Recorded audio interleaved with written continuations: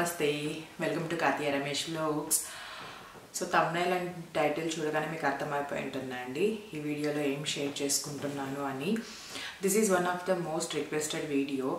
చాలా మంది లేడీస్ నన్ను అడిగారు నా లేబర్ స్టోరీని షేర్ చేసుకోమనేసి. ఇప్పుడు కాదు, ఛానల్ స్టార్ట్ చేసినప్పటి నుంచి చాలా మంది అడిగారు అండ్ ఐ థింక్ 1 or 2 వీడియోస్లో నేను చెప్పాను దట్ అనిరా ఇక్కడ యూకేలోనే బార్న్ అయింది అని. ఆ తర్వాత ఇంకా చాలా మంది అడిగారు కూడా లైక్ ఇక్కడ ట్రీట్మెంట్ ఎలా ఉంటుంది అని కూడా తెలుసుకోవాలి అని. So I took a very long time అండి. దానికి రీజన్ కూడా నేను చెప్తాను ఎందుకు ఇంత టైం తీసుకున్నాను అని. సో ఇప్పుడైతే జస్ట్ లేబర్ స్టోరీ మాత్రమే షేర్ చేసుకుంటాను. ఇంకా ఫర్దర్గా మళ్ళీ ప్రెగ్నెన్సీ స్టోరీ కూడా షేర్ చేసుకుంటానండి. బికాస్ చాలామంది ప్రెగ్నెన్సీ గురించి కూడా నన్ను అడిగారు. లైక్ ప్రెగ్నెన్సీ పీరియడ్లో నేను ఎలా కేర్ తీసుకున్నాను, నా త్రూఅవుట్ ప్రెగ్నెన్సీ నాకు ఎలా ఉండింది అని కూడా షేర్ చేసుకోమని చెప్పారు. So I thought first labour story share చేసుకుందాము అని. సో ఇంకా లేట్ ఎందుకు స్టార్ట్ చేసేస్తాను. సో ఫస్ట్ అయితే కనుక నాకు April 7th నా డ్యూ డేట్ ఇచ్చారండి. April 7th 2018లో ఇచ్చారు. ఇక్కడ ఏంటంటే 99% నార్మల్ డెలివరీకే ట్రై చేస్తారనమాట. మనము అడిగినా కూడా వాళ్ళు సిజరింగ్ చెయ్యరు. దట్ టు ఫస్ట్ ప్రెగ్నెన్సీ అయితే కంపల్సరీ నార్మల్గా ట్రై చేయాలని అంటారండి. సో April 7th నా డ్యూ డేట్ ఇచ్చారు కదా, ఈ లోపల పెయిన్స్ వస్తే కనుక నన్ను హాస్పిటల్లో అడ్మిట్ చేసుకుంటాను అని అన్నారు. పెయిన్స్ రాకుండా ఉంటే కనుక ముందే 9th మార్నింగ్ నాకు చెకప్ అపాయింట్మెంట్ ఇచ్చారనమాట, జస్ట్ క్యాజువల్ చెకప్కి. సో 7th వరకు నాకైతే అసలు నాట్ ఈవెన్ ఫాల్స్ పెయిన్స్ కూడా రాలేదండి. I was completely normal, active and all. But I was very heavy also that time. Baby కూడా చాలా వెయిట్ ఉండటం వల్ల రెగ్యులర్గా కొంచెం వాక్ చేయడము ఇలా చేస్తూ ఉంటాం కదా. ఆ రోజు ఎందుకో పొరపాటున స్కిడ్ అయి పడిపోయానండి. I was very scared because పడటం కూడా ఇలా ముందుకు పడ్డాను, బట్ హ్యాండ్ సపోర్ట్ తీసుకున్నాను. మోకాల్కి హ్యాండ్కి కొంచెం క్రాక్ వచ్చిందనమాట, లైక్ దొక్కపోయింది అంటాం కదా, అలా అయింది. So I was very tensed. So నేను రమేష్ వెంటనే హాస్పిటల్కి వెళ్ళిపోయాము. వెళ్ళిపోయిన తర్వాత వాళ్ళు చెక్ చేశారనమాట, బేబీ హార్ట్ బీట్ నాకు అన్నీ చెక్ చేశారు. అంతా క్వైట్ నార్మల్ ఉంది. సో కొంచెం టేక్ కేర్ చేయండి బికాజ్ ఆఫ్ హెవీ వెయిట్, మీరు కొంచెం ఎక్కువ తిరగకుండా రెస్ట్ తీసుకుంటూ అట్లా ఉండండి అని చెప్పారు. సో ఇంకా వచ్చేసాము ఇంటికి. అడిగాము అప్పుడే మేము, ఈరోజు మా డ్యూ డేట్ అండి, సో మాకు ఇంకా పెయిన్స్ రాలేదు, సో అడ్మిట్ అవుతాం హాస్పిటల్లో అని. బట్ వాళ్ళు నో అని అన్నారు. ఇంకా ఆల్రెడీ 9th అపాయింట్మెంట్ ఉండటం వల్ల మేము 9th వెళ్ళామండి హాస్పిటల్కి. అక్కడ వాళ్ళు క్యాజువల్గా బీపీ చెక్ చేశారు అండ్ ఏమంటారు బేబీ హార్ట్ బీట్ అంతా చెక్ చేశారు. చెక్ చేస్తే అంత క్వైట్ నార్మల్ ఉండింది. సో మళ్ళీ వెళ్ళిపోయామన్నారు. అండ్ ఏంటంటే 2 weeks టైం ఇచ్చారండి. ఈ 2 weeks టైంలో కనుక మీకు పెయిన్స్ అనేవి రాకుండా ఉంటే మేము ఇండక్షన్ ప్రాసెస్ అనేది చేస్తాము. సో మీరు అప్పటి వరకు వెయిట్ చేయాల్సిందే అని చెప్పారు. April 9th అంటే అప్పటికే నాకు ఆల్మోస్ట్ 40 weeks కంప్లీట్ అయిపోయాయి. నెక్స్ట్ మళ్ళీ 18th అపాయింట్మెంట్ ఇచ్చారనమాట ఫస్ట్. బికాజ్ ఆ రోజు వాళ్ళు నార్మల్గా బేబీ కరెక్ట్ హెడ్ పొజిషన్ ఉందా అండ్ ఫ్లూయిడ్ పర్సంటేజ్ కరెక్ట్గా ఉందా, నార్మల్కి ఛాన్సెస్ ఉంటాయా లేదా అనేది చెక్ చేయడానికి నాకు 18th వచ్చేసేసి మెటర్నిటీ హాస్పిటల్లో అపాయింట్మెంట్ ఇచ్చారు. సో 18th అక్కడికి వెళ్ళామండి. వెళ్ళిన తర్వాత లైక్ ఇన్ బిట్వీన్ నాకు అసలు ఫాల్స్ పెయిన్స్ రాలేదు, పెయిన్స్ అనేది రాలేదు. I was completely normal and active. So 18th హాస్పిటల్కి వెళ్ళాము.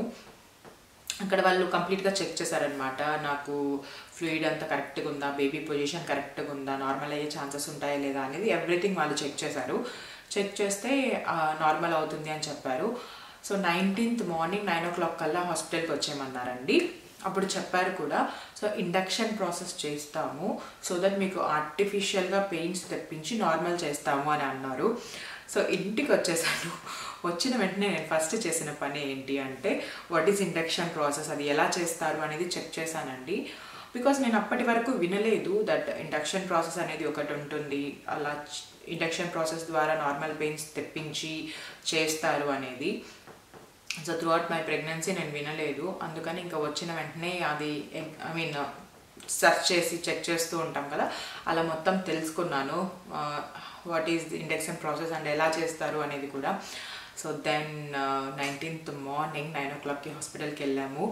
ఐ వాజ్ థింకింగ్ అనమాట, ఇలా ఎందుకు మాకు సిజరీన్ చేసేసేయచ్చు కదా అని. బట్ వాళ్ళు అసలు వినలేదు. ఇంకా హాస్పిటల్కి వెళ్ళిపోయాము, అడ్మిట్ అయిపోయాము.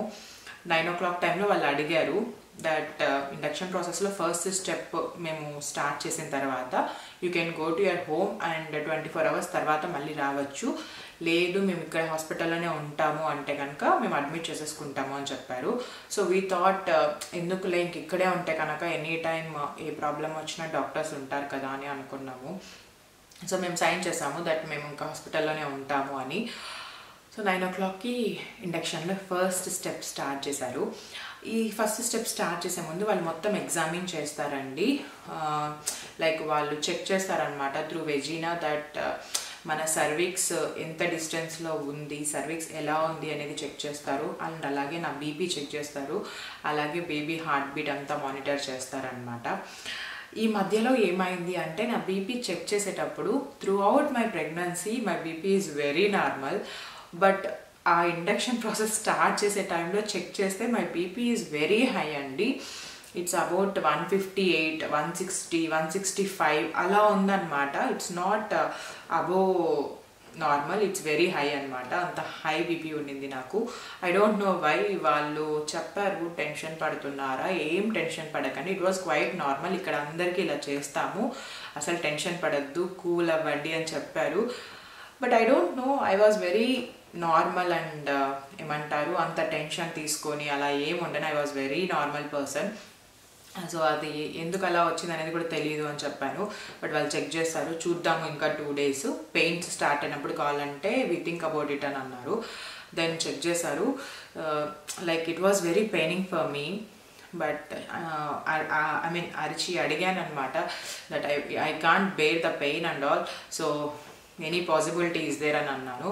సో వీళ్ళు ఏంటంటే ఈ ఇండక్షన్ ప్రాసెస్లో చాలాసార్లు చెక్ చేయాల్సి వస్తుంది కాబట్టి we can't bear the pain కదా. సో వాళ్ళు అదేంటి లాఫింగ్ గ్యాస్ అని ఉంటుందండి, అది ఇస్తారు. సో దట్ మనం ఆ లాఫింగ్ గ్యాస్ తీసుకుంటూ ఉంటే మనకి అంత తెలియదు అనమాట పెయిన్ కానీ అది. బట్ మనం కాన్షియస్లో ఉండేంత వరకే తీసుకోవాల్సి వస్తుంది ఆ లాఫింగ్ గ్యాస్ అనేది. So I choose that one and laughing gas అనేది నేను తీసుకుంటూ ఉన్నాను అనమాట. వాళ్ళు నాకు ట్రీట్మెంట్ చేస్తున్న టైంలో, ఇలా అంతా ఇండక్షన్ ప్రాసెస్ చేస్తున్న టైంలో. సో ఇండక్షన్లో ఫస్ట్ స్టెప్ విషయానికి వస్తే ప్రెసురీ అని ఒకటి ఉంటుందండి. సో ప్రెసురీ అని మీరు యూట్యూబ్ ఐ మీన్ ఎక్కడైనా సెర్చ్ చేసినా తెలుస్తుంది. ఇట్ వాజ్ లైక్ ఇలా ఒక వైట్ కలర్లో ఒక స్టిక్కర్ టైప్ ఉంటుంది, దానికి ఒక టైల్ లాగా ఉంటుందండి, ఒక చిన్న దారం లాగా ఉంటుందన్నమాట. సో అది ఇన్సర్ట్ చేశారు. సో అది వెజీనా ద్వారా సర్విక్స్కి స్టిక్ చేశారండి. దీనివల్ల ఏమవుతుంది అంటే హార్డ్గా ఉండే సర్విక్స్ అనేది స్మూత్ అవుతుందంట. సో ఆ ప్రెసరీ ఇన్సర్ట్ చేసిన తర్వాత 24 hours వరకు వాళ్ళు మానిటర్ చేస్తూ ఉంటారు. ఇన్ కేస్ మనం హాస్పిటల్లో ఉంటే, లేదు ఇంటికి వచ్చేస్తే కనుక we will be like A normal, మనం ఎలా ఉంటామో అలా ఉండిపోవచ్చు. బట్ చాలామందికి ఈ ప్రెసరీ ఇన్సర్ట్ చేసిన తర్వాత ఆ సర్విక్స్ అనేది సాఫ్ట్ అయిపోయి నార్మల్ పెయిన్స్ వచ్చేసేసి డెలివరీ అనే సిచ్యువేషన్స్ కూడా చాలా ఉన్నాయి అని కూడా విన్నాను. సో అది ఇన్సర్ట్ చేశారు. దెన్ వాళ్ళు మానిటర్ చేస్తున్నారనమాట, ఎన్ని కాంట్రాక్షన్స్ స్టార్ట్ అయ్యాయా, బేబీ హార్ట్ బీట్ అంతా ఉందా అనేసి. టోటల్లీ ఒక 40 minutes to 1 hour మానిటర్ చేశారండి. దెన్ మేము ఇంకా హాస్పిటల్లోనే ఉన్నాం కాబట్టి they are telling me to walk, ఎంత వీలైతే అంత వాక్ చేయమని చెప్పారు, ఎంత వాటర్ తాగగలిగితే అంత తాగమన్నారు. So I was doing that. And every 2 to 3 hours ఒకసారి వచ్చి మానిటర్ చేస్తాము because you're in the hospital కదా అని అన్నారు. బట్ నో యూజ్ అండి. ఆల్మోస్ట్ 12 hours గడిచిపోయింది, not even single contraction and not even cervix అనేది 1/2 centimeter కూడా ఓపెన్ అవ్వలేదు నాకు. I don't know why. అలా అయిపోయింది. దెన్ ఈవినింగ్ వచ్చింది అండ్ హాస్పిటల్లో వాళ్ళే ఫుడ్ ప్రొవైడ్ చేస్తారు, నో ప్రాబ్లం అనమాట. మనకి ఇక్కడ హాస్పిటల్లో ఫుడ్ ప్రొవైడ్ చేస్తారు, ఈవెన్ మనం బయట నుంచి కూడా తెచ్చుకొని తినచ్చు. So there are no strict rules అండి. సో ఆఫ్టర్ దట్ ఈవినింగ్ అయిపోయింది. మేము తెలియదు మాకు యాక్చువల్గా హాస్పిటల్లో సైన్ చేసి హాస్పిటల్లోనే ఉంటే they will not allow any other persons except the patient అని, అంటిల్ అన్లెస్ ఎమర్జెన్సీ ఉంటే తప్ప మిగిలిన టైంలో అలో చెయ్యరు. I mean after 8 PM. అది మాకు తెలీదు. సో వాళ్ళు వచ్చి చెప్పారనమాట, సో ఈవినింగ్ 6 అవుతోంది ఇప్పుడు, సో 8 o'clock కల్లా మీ హస్బెండ్ వెళ్ళిపోవాలి, only you have to stay అని చెప్పారు. ఐ డోంట్ నో, ఇంకా కొంచెం అనిపించింది ఈ టైంలో ఇలా వెళ్ళిపోవడం ఏంటి, ఇలా అలా వెళ్ళిపోతే కష్టం కదా నాకు అని చాలా రిక్వెస్ట్ చేశాము. అండ్ నేను ఇంకా ఓకే సరేలే అనుకున్నాను, కానీ బట్ రమేష్ చాలాసార్లు అడిగారు. బికాజ్ నేనుండే వార్డ్ వచ్చేసేసి ఒక పెద్ద రూమ్ అండి, అందులో 4 పార్ట్స్గా డివైడ్ అయిపోయి ఉంటుంది. ఆ రోజు ఎవరు లేరు, నేను ఒక్కటే ఉన్నాను, అందుకని కూడా కొంచెం టెన్షన్ పడి అడిగాడు అనమాట. ఎవరు లేరు కదా, so I can stay, no problem కదా అని. But this is the rule we are following, so ఇక్కడ మేము అలో చెయ్యము, మీరు 8 o'clockకి వెళ్ళిపోండి, మళ్ళీ మార్నింగ్ 8 తర్వాతే రావాలి మీరు అని చెప్పారు. సో ఇంకా రమేష్ అయితే స్టార్ట్ అయిపోయాడు, వెళ్ళిపోయాడు అనమాట 8 o'clockకి. I was alone in that room. అప్పుడు కూడా వచ్చి చెక్ చేస్తూ ఉన్నారు, but there is no use.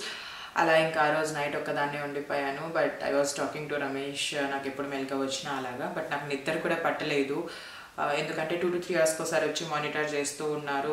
And ఒక్కదాన్నే ఉండడం ప్లస్ థింక్ చేస్తూ ఉన్నాను అనమాట, how will it work and all. అందుకని నిద్ర కూడా పట్టలేదు. బట్ ఆ రోజు తర్వాత రోజు మార్నింగ్ ఇంకా రమేష్ 8 o'clock కల్లా వచ్చేసాడు. ఈ లోపల నేను కూడా ఫ్రెష్ అప్ అయిపోయాను. ఐ డోంట్ నో, ప్రెస్రీ నాకు వర్క్ అవ్వలేదు. 24 hours తర్వాత 9 o'clock వచ్చారు మళ్ళీ వాళ్ళు. ఒక డాక్టర్ వచ్చి చెక్ చేసిందండి నాకు, సర్విక్స్ ఏమైనా ఓపెన్ అయిందా లేదంటే ఎలా అనేసి. బట్ ఏం అవ్వలేదు, అందుకని ఇంకా వాళ్ళు లైట్ తీసేసుకున్నారు. ఓకే ఇంకా దీనికి వర్క్ అవ్వలేదు అని అనుకున్నారు.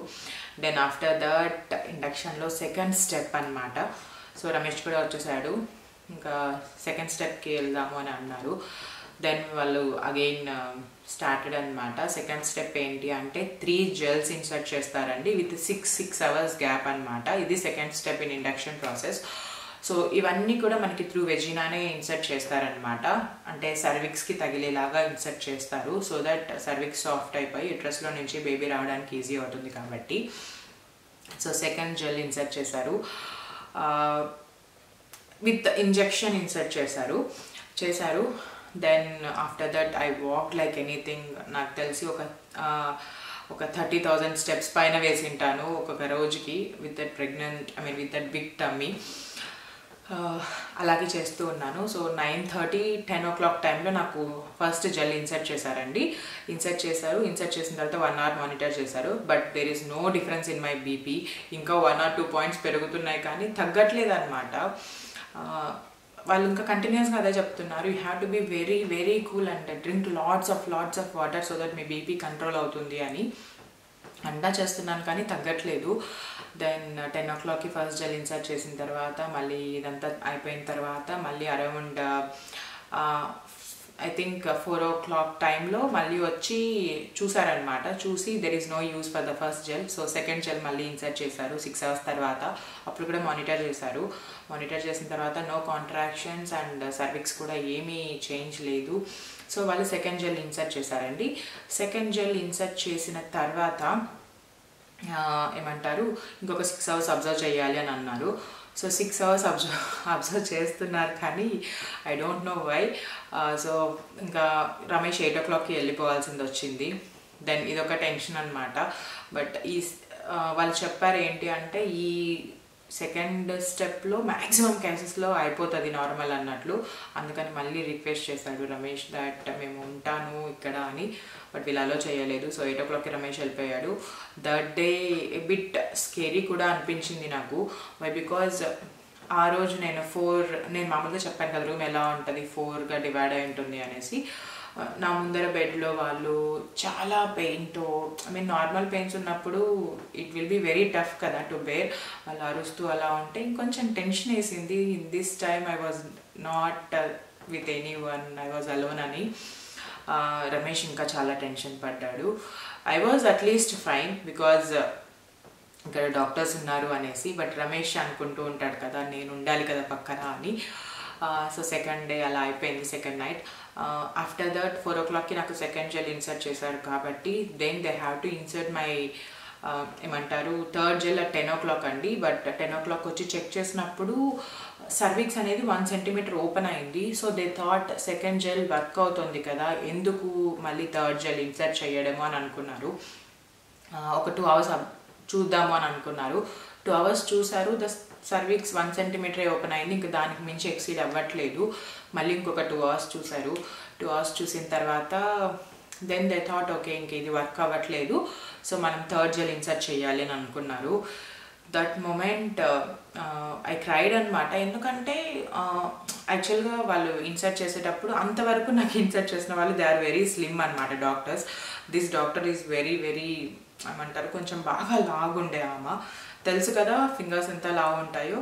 సో థర్డ్ జెల్ ఇన్సర్ట్ చేసేటప్పుడు when she inserted the third gel తెలియకుండానే చాలా బ్లీడ్ అయిపోయింది. She also scared and I was very scared and cried అనమాట. Because there is no one to support me and bleed అయిపోయేదానికి భయపడ్డాను కొంచెము. But she said okay everything normal, ఏం అవ్వలేదు, gel అయితే insert అయిపోయింది అండ్ మీ సర్విక్స్ కూడా 1 centimeter open అవ్వడం వల్ల ఇలా బ్లీడ్ అయింది, నథింగ్ ప్రాబ్లం అని అన్నారు. Then they monitored again my BP is high high high అనమాట. సో థర్డ్ జెల్ ఇన్సర్ట్ చేశారు. అరౌండ్ 2:30, 3 o'clockకి ఇన్సర్ట్ చేశారండి నాకు. ఇన్సర్ట్ చేసిన తర్వాత అగైన్ దే థాట్ 6 hours తర్వాత మళ్ళీ చెక్ చేద్దామని అనుకున్నారు. మళ్ళీ అప్పటికి రమేష్ వచ్చేసాడు. రమేష్ వచ్చేసరికి నేను ఇంకా బాత్ అండ్ ఆల్ చేసుకొని ఫ్రెష్ అప్ అయిపోయి ఉన్నాను. I told him, he cried అండి. ఐ డోంట్ నో, తనకి కళ్ళలో నీళ్ళు కారిపోతున్నాయి అనమాట. అంటే ఆ సిచ్యువేషన్ చెప్పినప్పుడు జనరల్గా ఉంటుంది కదా. సో 9 o'clockకి మళ్ళీ వచ్చారు. 9 o'clockకి వచ్చి వాళ్ళు చెక్ చేశారు. The cervix is opening little by little. So 2 centimeters open అయ్యింది థర్డ్ జెల్ ఇన్సర్ట్ చేసిన తర్వాత. సో వాళ్ళు ఏమన్నారంటే ఓకే 2 centimeters ఓపెన్ అయింది కాబట్టి 2 centimeters ఓపెన్ అయితే కనుక వాటర్ బ్రేక్ చేస్తారు. వాటర్ బ్రేక్ చేసిన తర్వాత ఇంకా నార్మల్ అయిపోతుంది అన్నట్లు చెప్పారు. బికాజ్ ఇట్స్ వర్కింగ్ కదా అని థర్డ్ జెల్ అనేది. సో 9 o'clock టైంలో వచ్చి చెక్ చేసినప్పుడు it worked for me and 2 centimeters open అయ్యింది. But my BP is getting high and high. వాళ్ళు చాలా చెప్తూ ఉన్నారు నాకు. I was very normal and ఏమంటారు స్ట్రాంగ్గా ఉన్నాను కానీ బట్ అలా బీపీ హై అవుతూ ఉండింది. ఆఫ్టర్ దట్ వాళ్ళు నా బ్లడ్ శాంపుల్స్ తీసుకున్నారు. బ్లడ్ శాంపుల్స్ తీసుకొని రిపోర్ట్స్కి పంపించారండి. వాళ్ళు క్వశ్చన్స్ మీద అడుగుతూనే ఉన్నారు, నన్ను క్వశ్చన్స్ వేస్తూనే ఉన్నారనమాట. ప్రెగ్నెన్సీ టైంలో ఎప్పుడన్నా హై ఉన్నిందా లేదంటే మరీ లో ఉన్నిందా అని. My BP was all right అండి. అండ్ నా ప్రెగ్నెన్సీ పీరియడ్లో ఉండే ఆ రిపోర్ట్స్ అన్నీ కూడా ఇచ్చాను వాళ్ళకి.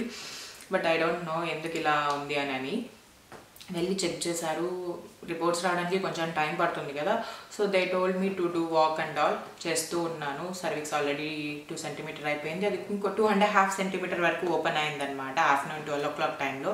But there are no contractions at all. And నా బ్లడ్ రిపోర్ట్స్ కూడా వచ్చేసాయి. ఈవెన్ సెలైన్ కూడా ఎక్కిచ్చారనమాట నాకు. ఇంకా ఆ రోజు బీపీ ఇట్లన్నా డౌన్ అవుతుంది అనేసి సెలైన్ పెట్టారు నాకు. సెలైన్ కూడా థర్డ్ డే పెట్టారండి. అంటే 21st రోజు నాకు సెలైన్ పెట్టేశారు అండ్ నా బ్లడ్ రిపోర్ట్స్ పంపించారు. ఒక 3 hours తర్వాత నాకు వచ్చాయన్నమాట. ఏంటి అంటే బికాజ్ ఆఫ్ ప్రోటీన్ కంటెంట్, నా బాడీలో ప్రోటీన్ కంటెంట్ ఎక్కువ, అంటే ఉండాల్సిన దానికంటే ఇంకొక 50% ఎక్కువ ఉండటం వల్ల ఆ బ్లడ్ ఫ్లో అనేది చాలా స్ట్రాంగ్ అయిపోవడం వల్ల నాకు బీపీ అనేది హై వస్తుంది అని నాకు ఆ ప్రోటీన్ కంటెంట్ అనేది నార్మల్ అవ్వడం కోసం ఒక 2 tablets ఇచ్చారు. సో ఆ 2 tablets నేను వేసుకున్నాను. అరౌండ్ 2 o'clock టైంలో అలా వేసుకున్నాను. దెన్ వాళ్ళు ఇంకా నార్మల్ వార్డ్స్ ఉంటాయి కదా, సపరేట్గా లేబర్ వార్డ్ ఒక్కొక్క రూమ్లో ఒక్కొక్కరికి ఇస్తారు కదా, అలా ఆ రూమ్స్ ఏమైనా ఖాళీ అవుతాయా అని చూస్తూ ఉన్నారు. సో అరౌండ్ 3:30 టైంలో ఎవ్రీథింగ్ ఫైన్ అండి. నాకు ఆ ట్యాబ్లెట్ వేసేసుకున్న తర్వాత ఒక 2 hours నార్మల్ అయిపోయింది. బీపీ నార్మల్ అయిపోయింది అండ్ సెలైన్ ఎక్కించడం వల్ల ఇంకొంచెం ఎనర్జెటిక్గా ఉన్నాను. Then we shifted to labour ward అండి. So everything ప్యాక్తో తీసుకెళ్ళిపోయామన్నమాట. మొత్తం లగేజ్ మొత్తం మేము ఆల్రెడీ ముందే తీసుకెళ్ళిపోయినాము. ఏ రోజైతే 19th అడ్మిట్ అవ్వాలనుకున్నామో ఆ రోజు తీసుకెళ్ళిపోయాము. So everything I took and Ramesh took and we went. And ఒక హ్యాపీయెస్ట్ థింగ్ ఏంటంటే ఫస్ట్ వాళ్ళు చెప్పిన విషయం, today you are going to stay with your husband అని అన్నారు. బికాజ్ ఈ వాటర్ బ్రేక్ చేసిన తర్వాత ఎప్పుడైనా పెయిన్స్ రావచ్చు కదా, సో మీకంటూ ఒక రూమ్ ఇచ్చేస్తున్నాం కాబట్టి లేబర్ వార్డ్. సో రమేష్ మీ హస్బెండ్ మీతో పాటే ఉంటారు అని అన్నారు. ఐ వాస్ వెరీ హ్యాపీ అనమాట. బికాస్ ముందు 2 nights ఐ వాజ్ అలోన్ కదా. సో ఈరోజు ఇంకా రమేష్ నాతో ఉంటున్నాడు అంటే I was very happy. Then ఆ రూమ్లోకి షిఫ్ట్ అయిపోయిన తర్వాత ఫస్ట్ వాళ్ళు వాటర్ బ్రేక్ చేయాలనుకున్నారు. So water break చేసేసారండి. బ్రేక్ చేసిన తర్వాత the contractions started little by little. So water break చేసిన తర్వాత నాకు అంతకుముందు ఓన్లీ 2.5 సెంటీమీటర్స్ వరకు ఓపెన్ అయింది కదా. వాటర్ బ్రేక్ చేసిన ఒక హాఫ్ అన్ అవర్లో నాకు 3 సెంటీమీటర్స్ ఓపెన్ అయిపోయింది. Then they thought that normal అవుతుంది ఖచ్చితంగా అని. సో కాంట్రాక్షన్స్ అన్నీ కూడా స్టార్ట్ అయిపోయాయి. బట్ బిలీవ్ అసలు ఎంత పెయిన్స్ వచ్చాయి అంటే ఐ కాంట్ బేర్ అండి.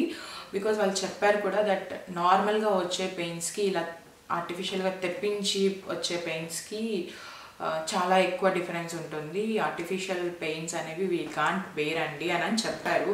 So I can't bear, I was unable to stand and all. I feel that pain అండి. చాలా ఎక్సర్సైజెస్ కూడా చేయమని చెప్పారు. So that you will get చాలా తొందరగా వచ్చేస్తుంది అని కూడా అన్నారు. సో కంటిన్యూస్గా చేస్తూనే ఉన్నాను ఎక్సర్సైజెస్, ఏం రావట్లేదు, డిఫరెన్స్ ఏం లేదనమాట. దెన్ ఒక నాకు వాటర్ బ్రేక్ అంతా 6 o'clock 6:30 అలా అయిపోయింది. Then they observe for 3 hours. 3 hours ఏం చేంజ్ లేదు. ఆ 3 సెంటీమీటర్స్ అలాగే ఉండింది. బ్రేక్ చేసిన ఒక హాఫ్ అన్ అవర్కి 3 సెంటీమీటర్స్ ఓపెన్ అయింది. ఆ తర్వాత ఒక 3 hours కూడా నాకు ఏమి ఇంకా సర్వీక్స్ ఎక్స్టెండ్ అవ్వట్లేదు అనమాట. Then they thought okay already 3.5 hours to 4 hours అవుతుంది కదా ఈ వాటర్ బ్రేక్ చేసి, దెన్ ఫైనల్ స్టెప్ని ఇంకా స్టార్ట్ చూద్దాము అని అనుకున్నారు. సో ఫైనల్ స్టెప్ ఏంటి అంటే దే విల్ ఇన్సర్ట్ డ్రిప్స్ అండి. అవేంటంటే హార్మోన్స్ అనమాట. సో అవి ఇన్సర్ట్ చేయాలని అనుకున్నారు. అవి ఇన్సర్ట్ చేయాలి అంటే they have to give epidural అండి. నాకు ఇట్స్ లైక్ ఎనస్థీషియా అనమాట. సో ఇంకా నేను కూర్చున్నాను. And I have to say this, through out my journey the doctors treat me like a small kid అండి. ఒక న్యూ బోర్న్ బేబీని మనం ఎలా టేక్ కేర్ చేస్తామో the doctors are treating like that. They have treated me like that అనమాట ముందంతా కూడా. So anaesthesia ఇవ్వాలి కదా. ఈ ఎపిడ్యూరల్ అనేది ఎలా ఇస్తారు అంటే ఈ డ్రిప్స్ ఇన్సర్ట్ చేయడం కోసం it will take long time. So మనకి యాక్చువల్గా ఎపిడ్యూరల్ కానీ ఎనస్థీషియా కానీ ఇస్తే ఓన్లీ 2 hours మాత్రమే వర్క్ అవుతుంది. ఆఫ్టర్ దట్ వర్క్ అవ్వదు. సో వీళ్ళు ఎలా చేస్తారు అంటే బ్యాక్ బోన్ ఉంటుంది కదా, బ్యాక్ బోన్కి ఒక ట్యూబ్ ఉంటుందండి. ఆ ట్యూబ్ని ఇన్సర్ట్ చేసి ఆ ట్యూబ్లో నుంచి ఒక నీడిల్ని పంపించి ఆ నీడిల్ ద్వారా మనకి ఏమంటారు ఎపిడ్యూరల్ అనేది ఇస్తారు. అండ్ దాని లింకప్ వచ్చేసి ఇక్కడ ఉంటుందండి. ఈ షోల్డర్ దగ్గర నాకు లింక్ చేసి పెట్టారనమాట. సో నేను టాప్అప్ చేసుకోవచ్చు. I should be in the same position, like ఇలా పడుకొనే ఉండాలి. అండ్ నాకు బ్లాడర్కి కూడా ట్యూబ్ ఇన్సర్ట్ చేసి పెట్టేశారు. అండ్ దెన్ డ్రిప్స్ ఇన్సర్ట్ చేసి పెట్టేశారు కదా. సో ఐ వాజ్ ఇంకా కాన్షియస్నెస్లో కూడా లేను because of this 3 days walk చేయడం, వాటర్ తాగడం, ఈ కాంట్రాక్షన్స్ రాకపోవడం, ఈ tensions and with that big tummy బేబీని క్యారీ చేయడం, ఇలా అంతటి వల్ల నాకు నిద్ర పట్టకపోవడం వల్ల ఇంకా నేను ఆ రోజుకి నిద్ర వచ్చేస్తుంది అనమాట నాకు. బట్ ఈ కాంట్రాక్షన్స్ ఏంటి అంటే ఎపిడ్యూరల్ ఇచ్చిన 2 hours వరకు ఫైన్. దెన్ నేను ఆ కాంట్రాక్షన్స్ని బేర్ చేయలేకపోతున్నాను. సో టాపప్ చేసుకుంటూ ఉండాలన్నమాట.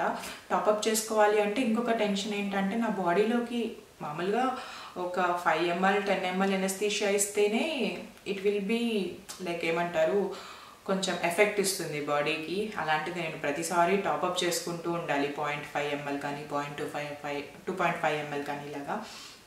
సో అలా చేసుకుంటూ వస్తే హౌ ఇట్ ఎఫెక్ట్స్ అనేది కూడా ఒక థాట్ అలా ఆలోచిస్తూ ఉన్నాను. ఇంకా పడుకునేసాను. Doctors they treated very nicely కదా.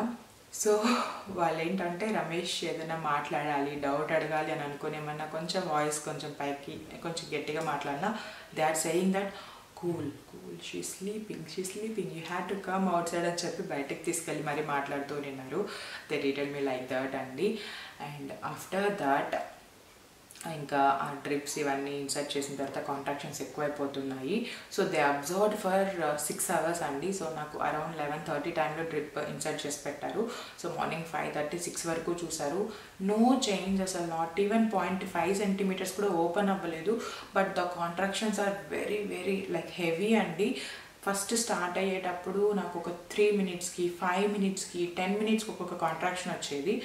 బట్ ఈ డ్రిప్స్ కంప్లీట్గా ఇన్సర్ట్ చేసేసిన తర్వాత ఇన్ని అవర్స్ తర్వాత ఏంటంటే for 1 minute I'm getting 10 to 15 contractions అనమాట. బాగా పెయిన్స్ వస్తున్నాయి, బేబీ మూమెంట్స్ కానీ అన్నీ తెలుస్తున్నాయి.